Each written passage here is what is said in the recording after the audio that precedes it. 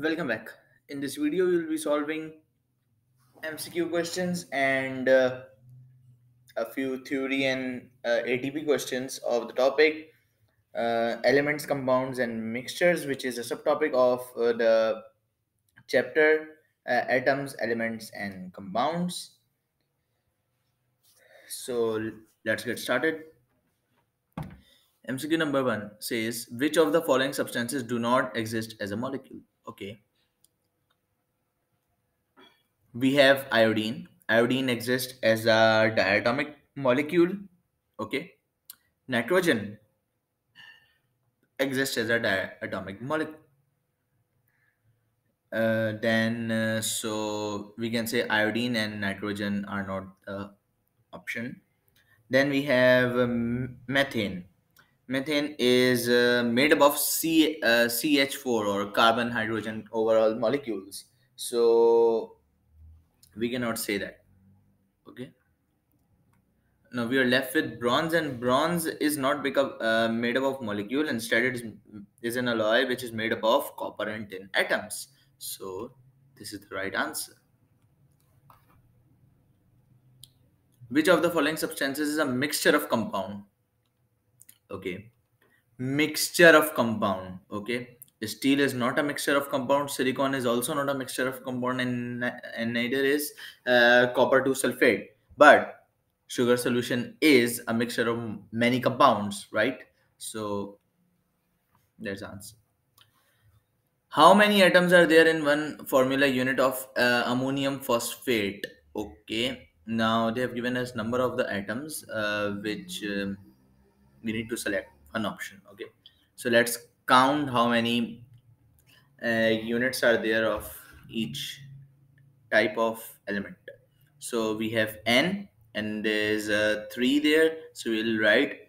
Okay, now the sequence is NHPO. So we'll write N first. So there are three N. How many H? Four H inside and three outside, which makes it 12. Then we have P, which is only one, and then we have O, which is four. So we need to select an option which has the number 3, 12, 1, 4. And only option D has the, the correct pattern of 3, 12, 1, and 4. All right. So move on. Moving on. The chemical formula of salicylic acid is C6H4OHCO2H. How many different elements are present? C, H, and O. Only three are present. B, three. Which of the following correctly matches the name of the element of its to its symbol? Okay. The symbol of tin is Tn. The symbol of manganese is Mn. The symbol of fluorine is F. So means these are wrong. And only one left is B. So xenon.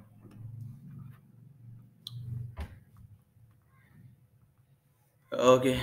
Question 6. Which of the following list has an element in which liquid state element has a element in liquid state and a compound in the gaseous state? Okay. So mercury is in liquid state, and then we have compound in gaseous state. Yeah, carbon dioxide is compound in gaseous state. So our answer is B. Simple as that. Question 7. Suppose a solution contains 10 formula units of sodium nitrate. Okay, let's write the formulas. Means the equation. NaNO3. 15 formula units of barium nitrate, 15 of barium nitrate, BaNO3. And then uh, uh, it says 10 formula units of iron 3 nitrate.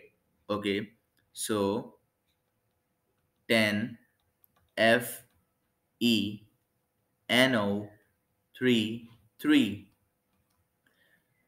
How many oxygen atoms are present in the solution? Okay, so we need to multiply the formulant into the number of oxygen. Okay, so we have O3 multiplied by 10, which means 3 units of oxygen multiplied by 10, which makes it 30, plus 15 units and 3 units of oxygen and 2 here. So it means that O32 means O6, and 6 into 15 is 6 into 15. Okay, it's 90. And then we have O3, 3 and 10. 3 into 3 is 9, and 9 into 10 is 90. So our answer is 180 and 30, which is 210. So the right option is C. 8. The ratio of carbon to oxygen to nitrogen to hydrogen in a compound is 1 is to 1 is to 2 is to 4. Which of the following could be the chemical formula of this compound? Okay. It means that there needs to be means the ratio of these elements should be carbon, oxygen, nitrogen, hydrogen, means the add up of hydrogen. Okay, leave it. So let's check the options. Okay, so first one is not possible. And why is that so? Because you can see that this O is small, which means that there is no oxygen, and CO with a small o means cobalt. It's not carbon or oxygen. Okay, so this is not an option. Then we have B, C, or D. Now let's count the ratio. One carbon present, one oxygen present, but we have 8 nitrogen and 4 hydrogen. Okay, so this is wrong. Then we have D, 2 carbon, 2 oxygen, 2 this and 4 this, which makes it 1 is to 1 is to 1 is to 2. This is also wrong. Well, we are only left with C, which would be the right answer, but let's check it anyways. Okay, so CO 1, 1, 2, and 4. Okay, so the right answer is C. Now, you know why they gave this first option of CO and 2H4? Because a student who does not know that the second letter, or if the second letter of any any any letter used in a compound is small, or yeah, if any letter is used in a compound, it is small, so it means that it is the second letter of the element, right? Means you never have a symbol of an element with a small letter. You always have the first letter large and then the second letter small. Okay, so yeah, so basically a student without knowing that CO is basically cobalt would have selected the first option, right? So keep that in mind. Which of the following statement are true? Okay, no chemical change takes place when a mixture is formed. That's true, and that's true. So let's place a tick here for the right statements. The components of a mixture can be mixed in any proportion. Yes, there is no exact proportion. You can mix them in any proportion. The smallest particle of a compound is a molecule or a formula unit. No, that's untrue or false. And the last one is, if a substance cannot be broken down by heating, it is classified as an element. Yes.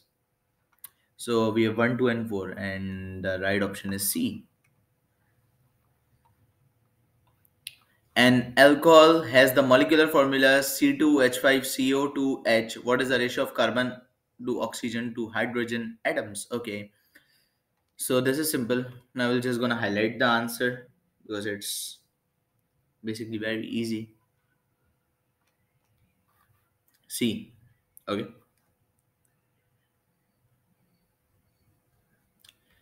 Question 11. A certain ionic compound compromises two elements. Each molecule of ionic compound compromises four elements. If three quarters of the element in each molecule are the non-metallic element, which of the following compound could be the ionic compound? Okay, let's read it again. In a certain ionic compound compromises two elements. Okay, so there are two elements. Each molecule of the ionic compound compromises four atoms. Okay, so this means that the molecule of ionic compound compromises four atoms. Okay, there are four atoms, atom, two element. Okay, and if three quarters of an atom in each molecule are of the non-metallic element, which of the following compound could be ionic? Okay, now they are saying four atoms. Let's check four, five, and six. No, the first option is not possible because there are six atoms. D, Na1, H2, C makes 3 and 3, 3, 6. No, it is also not possible. Now, only possible are B or C. Now, let's check. Now, they are saying two elements. Yes, they are two elements. Okay, now that's getting interesting. Um, Non-metallic element. Okay, three quarters of non-metallic. So, which means that the other one will be metallic because they are saying ionic. Now, SO3 is not an ionic compound. Okay, it's covalent, so it means that cut out this option and we are only left with this one.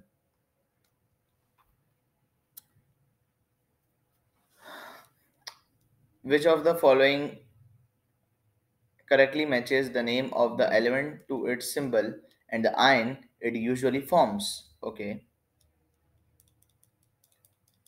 let's check which one is the right one. Okay, so A. It's calcium Ca or Ca2 plus. It is the cation which is formed. Answer is this one. Now just see for a minute. Hydrogen.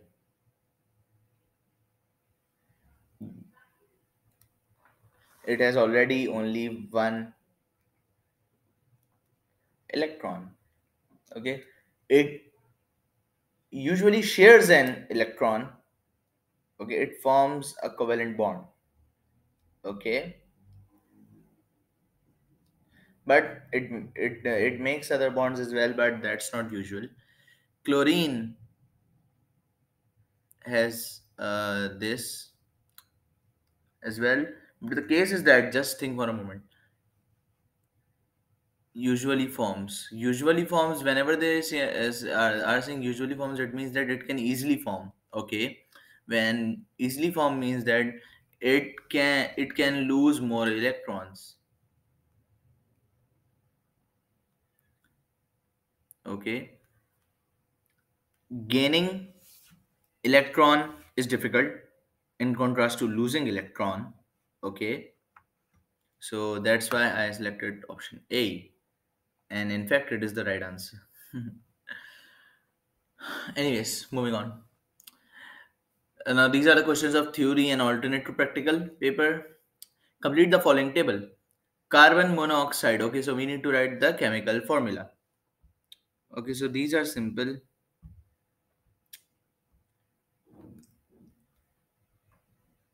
Carbon monoxide, CO. Okay, so I just remember it so I can easily write it. But yeah, you can, if you are unsure about some, so you can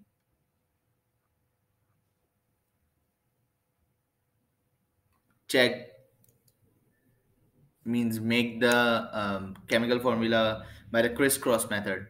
Okay, sodium chloride, NaCl.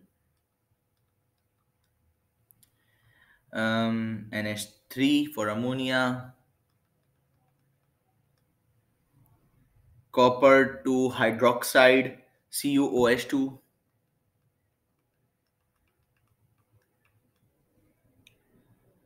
potassium carbonate, K2CO3, K2CO3. And then we have magnesium sulfate, MgSO4, MgSO4. And since you can see the symbols of element which I've used in the chemical formula, you can deduce the name of the elements. But anyways, I'm just telling the names of the elements. In carbon monoxide, we have carbon oxygen. In sodium chloride, we have sodium chlorine. And we have in ammonia, we have nitrogen hydrogen. In copper 2 hydroxide, we have copper oxygen hydrogen. In potassium carbonate, we have potassium carbon oxygen. And in magnesium sulfate, we have magnesium sulfur and oxygen. Okay, so for this, you will get 6 marks. Okay, write the full name of each of the following compound. Okay, so this is easy. K, potassium, OH, hydroxide, potassium hydroxide, potassium hydroxide, BaO, barium oxide,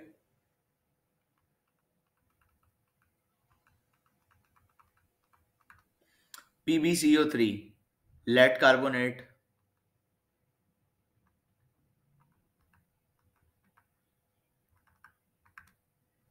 okay, lead 2 carbonate. Now you can check this from the periodic table. You can check the symbols of elements and you can simply write the full formula. Okay.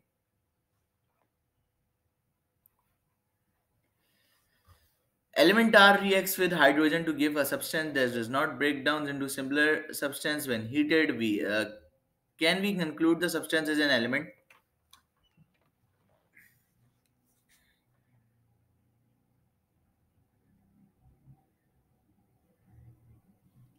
Okay. So I will just tell you the answer. Okay. Listen it carefully. We cannot deduce that, or we cannot conclude that is the substance an element or not. The reason is that it breaks down. It does not break. The substance does not breaks down on heating, but it is possible that it may break down by using electricity or light. There are chemicals, there are substances which break down by using electric current. Okay, so we are not sure that is it an element or not.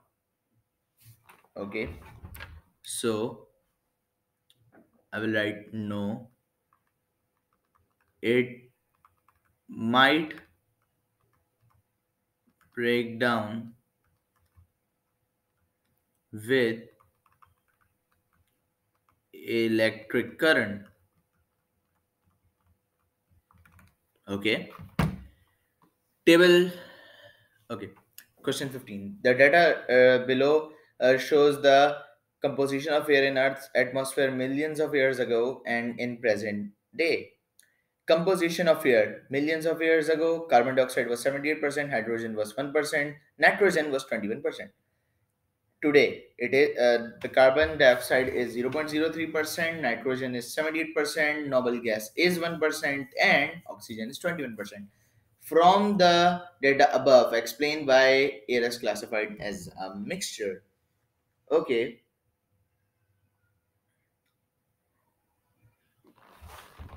so the answer is simple. Okay, there are two reasons, by the way, for this. Let me write the answer here. Okay, first, no fixed composition.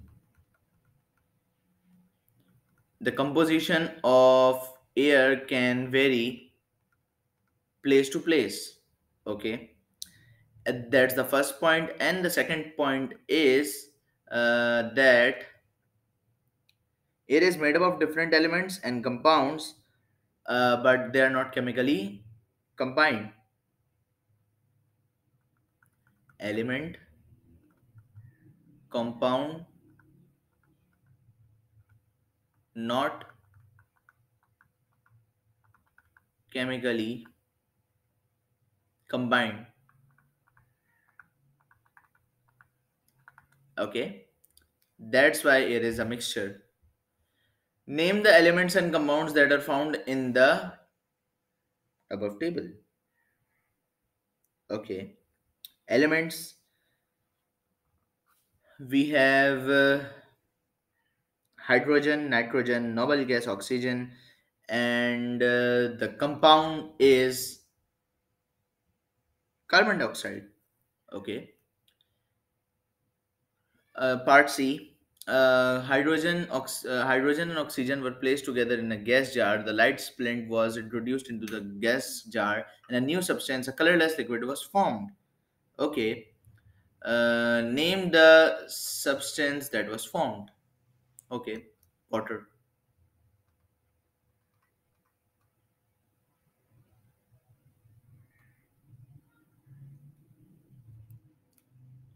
Because if we will uh, uh, burn hydrogen and oxygen together, it will form water, right? Write a balance equation with state symbol for reaction that occurred. Okay.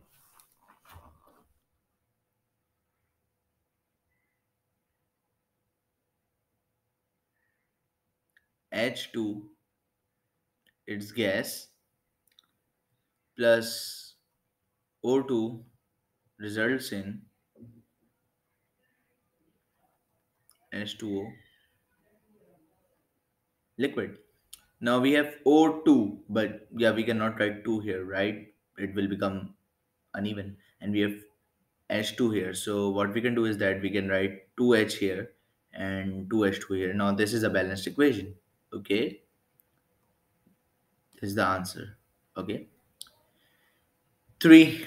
Compare the characteristics of substance named in 1 with that of the air. So this is very simple because you need to compare air and water. So I will just tell you. Okay, I'm not writing it. Water is a compound, but air is a mixture. Okay. In water, the components are in a fixed proportion, while in air they are not in a fixed proportion. The physical and chemical properties of water are different from those of its constituent elements. Since we know that after a chemical reaction or chemical change, or two elements chemically combined, the properties are not that of its constituent elements. But unlike the case of air, the chemical properties of air are the same. Okay, because it's a mixture, they are not chemically combined. Water can be broken down by a chemical reaction into elements. Okay, but air can be separated into its components by physical processes. Okay, you can do fractional distillation of air, right? But for water you need to carry out different process. Okay, so those are the simple differences. Question 16. PQRSTU. Okay, which of the diagram above each of the following, give an example of each of them. Okay. Oh, 2 marks for each. That's a good one. A solid compound. Okay. So the solid compound would be U. Okay, don't get confused between P and U, because the case is that P is a solid element because all the atoms are of same color, means they are not shaded, unshaded, they are all of same type. It means that it is an element, whereas U has different atoms, black and white, so it means that it is a compound, right? A gaseous compound.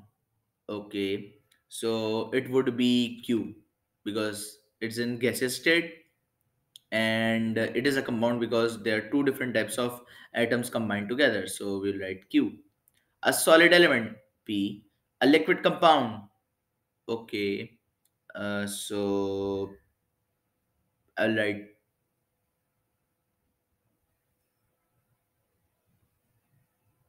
mm, S. Okay, a gaseous mixture of gases. A gaseous mixture of elements. My bad. Okay. So for E we would write T. Okay. Now the reason is that there are gases which exist as diatomic molecules. So here we can see they are diatomic, two elements, two atoms of same type. And then the last one is F, a mixture of element and compound. Element and compound. So here we can write R. Why? The reason is that you can see here there are two white, but there are some black and white as well. So it means that it's a mixture. They are not chemically combined. Okay. Now thing is that you don't only need to write these letters. You also need to give an example. Okay. So let's write the examples as well.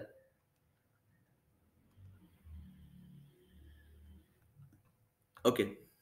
So first we have a solid compound. We can write sodium chloride. Okay, I will write here sodium chloride. Sodium chloride. Then we have a gaseous compound Q. Gaseous compound Q. Okay, we can write carbon monoxide.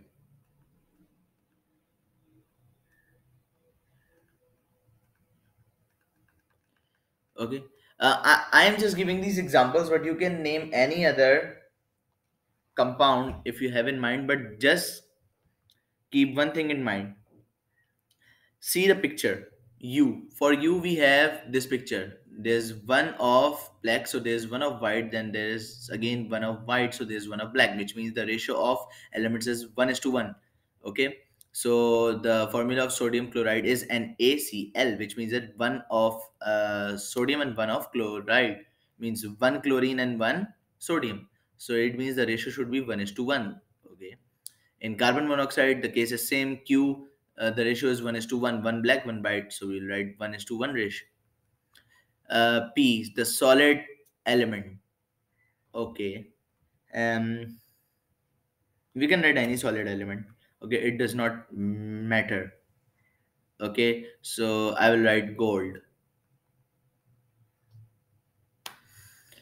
Liquid compound S.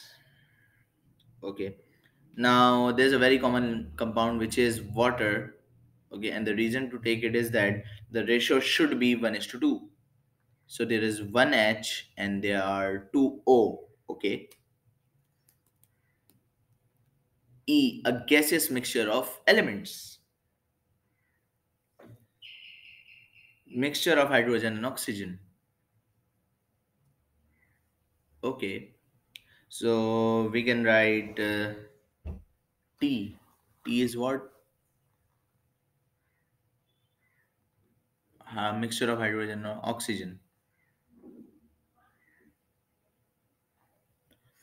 Then we can write, okay, hydrogen plus oxygen. Then we will write in the last one F, a mixture of elements and compound. Okay. So we can write here Mixture of oxygen and carbon monoxide.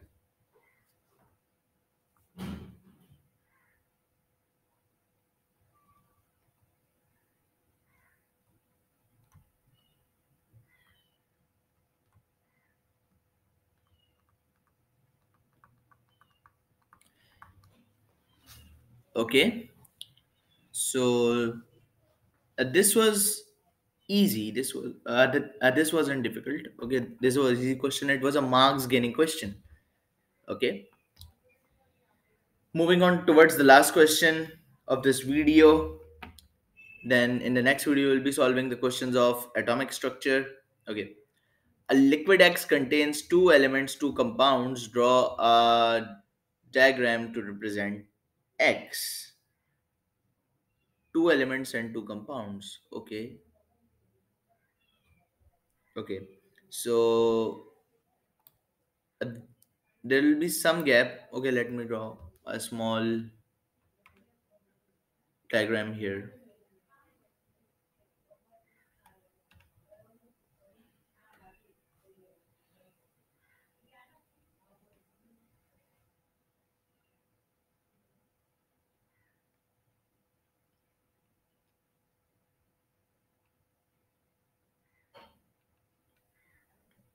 The both atoms should be together. Okay, you cannot make them separate for now.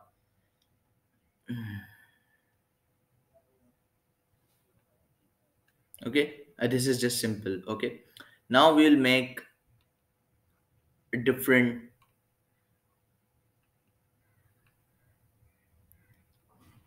element. Okay,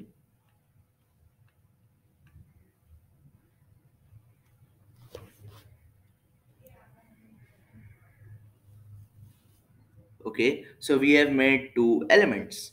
Now we have to make two compounds. Okay, so this is simple. We can make two compounds easily. Now how will I do it? I've made red circles which represent one atom, and then the next one, the next circle will make a compound. And then we have the last thing to do, which is another compound. So it's easy. Single circle like this, and then another compound in between. Okay, so it makes like something like CO2. Okay,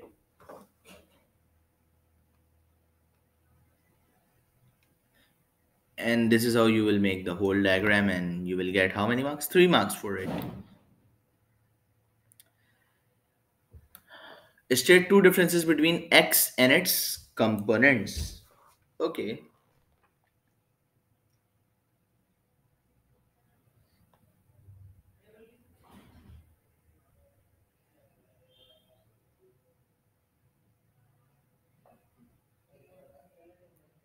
acha.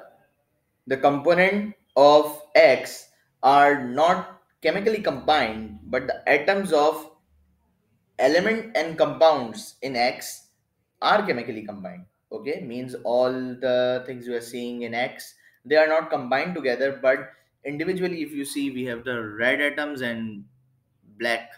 They are either together or separately with each other combined.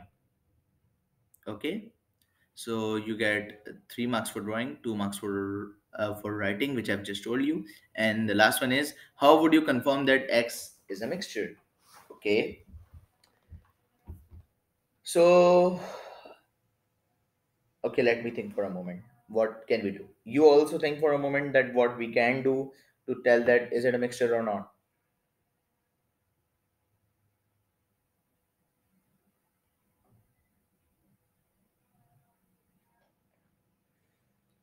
Okay, so there's a very simple way uh, to find that is this liquid a mixture or not. So pour this mixture in a beaker and place it on a Bunsen burner and start heating it, and keep a thermometer there, a laboratory thermometer. Now what happens is that when you heat a mixture, the result is that you will see that the mixture would be boiling and the temperature would be increasing as well. Okay, whereas you know that when we boil a pure substance, which is either element or a compound, we have a constant boiling or melting temperature, or a constant melting or boiling point when the substance changes the state. But when we are boiling it, so what will happen, it will boil at a range of temperatures. Okay, like it would be boiling at 86, and we will also see that it is also boiling at a temperature of 100. All right, so the temperature would be increasing, would be changing, and the liquid X would be boiling simultaneously. So if both things are happening simultaneously, that the temperature is changing and the substance is changing in state, which in my case here I have written boiling, so this, it means that it is impure. And when I say impure, it means it is a mixture. All right, so that's for today. We have solved approximately in total 17 questions, which included ATP, MCQs, and theory questions of the topic element, compounds, and mixtures. So, thanks for watching. Please subscribe to the channel and share the channel to the friends so they could also benefit. Thank you.